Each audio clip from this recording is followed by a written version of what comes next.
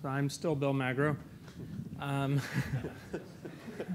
Welcome back after lunch. Organizers asked me to take about 15 minutes and tell you about Intel MPI and our implementation on the Xeon Phi coprocessor, or more generally, the Xeon Phi coprocessor-based clusters. So I tossed a few slides together to show you that. The first thing I'd like to do is introduce you to the processor. How many people know something about this? Not everybody, though. So really quickly, this is a mini-core chip that we've developed. Its code name is Knight's Corner. You may have heard it under that name. It's been branded Intel Xeon Phi, Intel registered trademark, Xeon Phi trademark, coprocessor. It's not an accelerator. It's not a processor. It's a coprocessor. What it is a mini-core coprocessor, but it's built up on top of Intel architecture. All Xeon Phis have 50 or more cores. In the first generation, it comes as an add-in card. You can see that in the upper right-hand corner. It connects in to the platform through a PCI Express by 16 slot. It's a double-wide card, and there's a lot more details. If you're interested in the internals of those chips, you can go do a search in Hot Chips. We give a very open presentation on Hot Chips by the architect recently, George Krisos. I'm not going to get into that today, but onboard memory, GDDR5, it's a very high onboard memory bandwidth. It plugs into a Xeon-based platform, which in turn has a standard memory subsystem. Woody gave you an overview before of some of the things that we did for access to InfiniBand, both the Mellanox and the former QLogic, now Intel TrueScale IB. We're very proud of that work. We think it's pretty nifty, and it enables some neat things. So I'm going to take you through some of the programming models and our philosophy, why we did that and what it enables, and then ultimately get to the Intel MPI implementation. Okay. So in the upper left, you see what is the traditional offload model. And here the green arrows kind of represent MPI traffic. The red arrows represent some other type of data movement and control traffic, which will allow us to offload computations. So if you think of a very simple two-node cluster here, the little black line along the left might represent InfiniBand. Logically, you're doing MPI messages back and forth between your Xeon processors or MPI ranks on the Xeon processors. And then each of those ranks is made faster somehow through offload to the coprocessor, which is on the right. Inside each of these chips, we're just running standard parallel programming models. So OpenMP, pthreads, threading building blocks, Silk Plus, your favorite thing. Okay. But what we were able to do through the work with OpenFabrics software that Woody took you through in some detail a few minutes ago is actually open up some other models. And I'll show you how this is possible. One is what we call native model, where, to use the words of someone out during the break, the Xeons are used as space heaters, and the Xeon Phi coprocessors are actually the compute engines, not necessarily an optimized power performance scenario, but the point is it's possible. You'd like to use the Xeon Phi coprocessors as native hosts that are running MPI directly, communicating directly, logically. That works.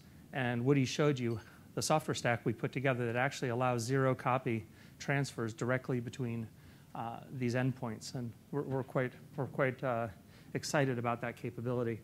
On the right is what we call symmetric mode. And here, every node is constrained in the sense that you have a Xeon node and you could have one or more processors, but beyond that, when you put those all together, you really do have a heterogeneous network of individually homogeneous network nodes.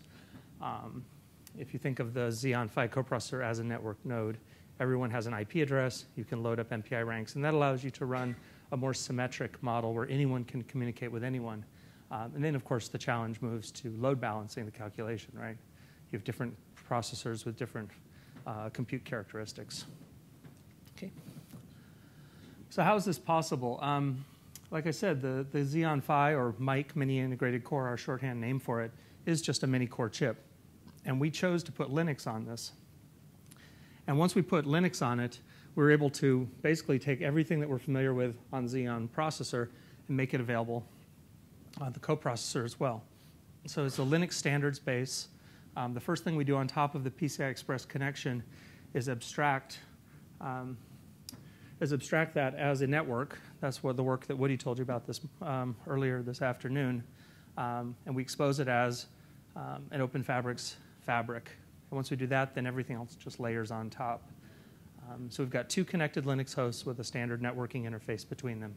And so we call that SCIF, which is the symmetric communication interface. That's a building block. OFED, everybody knows. IP is another thing we layer on top. Woody referred to that earlier as a virtual Ethernet. But the high performance paths are the ones that take advantage of the DMA engines that exist in our own Knight's Corner chip or exist on the InfiniBand cards. And the whole idea here is to maximize the use of standard programming models, standard software, and of course reuse your code. So porting to an Intel Xeon Phi is extremely quick. You, of course, have to have highly parallel code. You have to have a lot of vector content if you want to get performance, but at least you can port and get the thing working quickly and then use standard techniques to inform your next step. Okay. So now into MPI.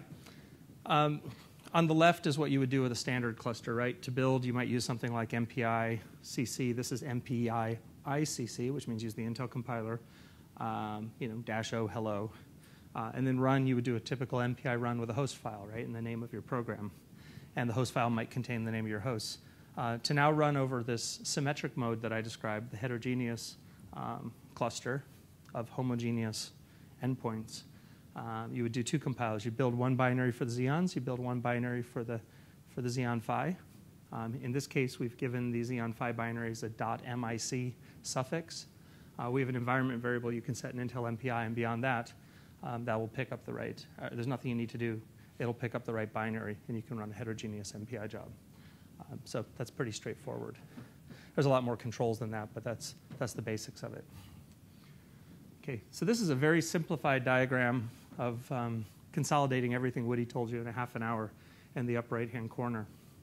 MPI sits on top of Intel MPI. Intel MPI can talk directly to OFED verbs. It can also talk through DAPL.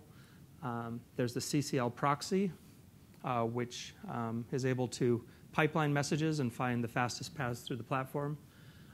We also have direct access from the InfiniBand HCA into the application memory, whether it sit on the Xeon or on the Phi, using the mechanisms that Woody described. And then we finally have this IB SCIF driver that plugs into OpenFabrics as well and allows us to abstract the PCI Express network as, PCI Express connection as a network. So 3 separate paths, all using OpenFabrics verbs. And what we're able to do then is have the MPI make the selection of what's the appropriate path for any given pair of endpoints, and also the fastest path. And our MPI does that automatically. So we encapsulated this with 3 separate DAPL providers. There's one, which just the main one, we're calling that CCL Direct. That's the one that you would use that does the direct communication just like you've always done, Xeon to Xeon, but also allows you to do Xeon to Phi, Phi to Phi, and Phi to Xeon on remote hosts. And then we've got one inside the box called IB SCIF, and then finally the proxy. So those are our 3 connectors, and on the next slide I'll show you how we use those. So what we had to change in Intel MPI was the following. Intel MPI has always had the ability, since it was first conceived, to be an interconnect independent MPI and a or one that was able to deal with multiple fabrics. So since the product came out about a decade ago, it was able to use shared memory inside the node for optimized communication, InfiniBand between nodes over DAPL initially, over OpenFabrics verbs later. It was able to use TCP sockets and so on. What it never was able to do, though, was open up multiple providers, multiple fabrics as to talk to the same endpoint. So if I was a Xeon and I was talking to another Xeon network, I would talk over TCP or over InfiniBand, but not both simultaneously. So what we did here is if we had all that infrastructure, we just turned on the ability to use 2 or more things simultaneously to a given endpoint. And how we're using that on Phi is that these different providers have different performance characteristics for large messages, for small messages. So for example, the ones with small arrows are the fastest small message path between the 2 points that I'm connecting. So this would represent 2 Xeon nodes, and the CCL Direct, the coprocessor communication link direct, is the fastest way to link up a Xeon and a mic for small messages. But the IB SCIF actually gives you the highest bandwidth because we can take advantage of that DMA engine that's driving the PCI Express directly. So now our MPI is able to actually use both of them simultaneously and also do cutovers like a traditional cutover between eager and rendezvous protocol and take advantage of both. And with this, we've been able to optimize the bandwidth and latency characteristics for all pairs in the system. And we can show you more details if you're interested, but at a high level and with just a few minutes to talk today, I wanted to show you that. Okay. So I'm going to wrap up a bit early so we have time for questions, but what we've done is we've combined a bunch of technologies to make it possible to treat a network of Xeon-based nodes with Xeon Phi coprocessors plugged in as a heterogeneous network. And that includes the LSB-compliant Linux OS that runs on the cards. That's a building block. The abstraction of the PCI Express connection as a fabric, which is critical. And thank you to Open Fabrics for making such a wonderful software infrastructure that made that possible for us. Then the direct access using the peer-to-peer techniques, doorbell and address mapping techniques that Woody told you about before. And with all those, combined with the update to the Intel MPI to simultaneously use multiple paths, we're able to make all this work. So thank you.